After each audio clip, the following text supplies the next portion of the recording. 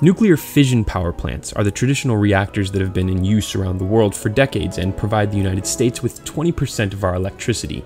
They use something called light water technology to surround the fuel rods with water, which slows the neutrons and allows for a sustained nuclear reaction. But the system is really inefficient. Only 5% of the uranium atoms in the rod get used up by the time it has to be removed.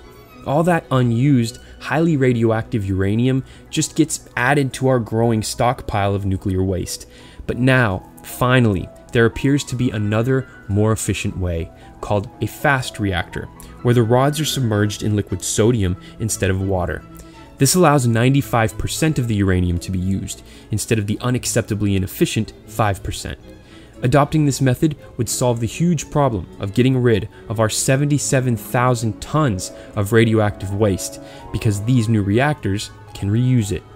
GE Hitachi has already designed a fast reactor called PRISM and is shopping it to power companies. But the biggest obstacle is the high cost of building new nuclear power plants. Plus, you have to overcome the political stigma that nuclear is a dangerous energy source. Still, the benefits are huge. It's a proven technology that emits pretty much no greenhouse gases. The big success story is France, who has 75% of its electricity needs met by its 59 nuclear power reactors.